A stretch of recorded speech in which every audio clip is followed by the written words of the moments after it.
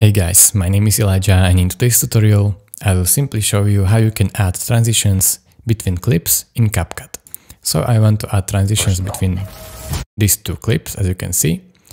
So if I want to do that, I will simply just go over here to transitions, click on it, and as you can see here you have tab, trending, overlay, camera, blur. So here you have all the transition types. So let's say I will choose trending. And let's say I like this one, this swirl. So I will hold it and then place it on the cut.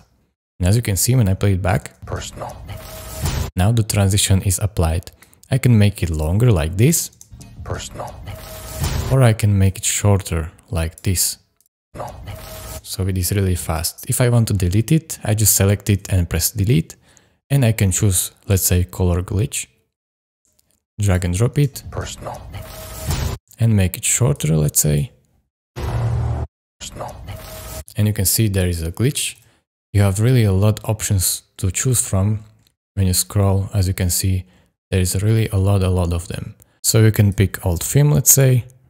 This is pretty nice one. When you make it longer, so you see. It's pretty nice. You can also choose flame transition, as you can see. Sometimes you need to wait while it downloads. Personal. And it's really easy and beautiful like this. So thank you guys for watching. If this was any helpful to you, consider subscribing and liking this video. And I will see you in the next one. Bye.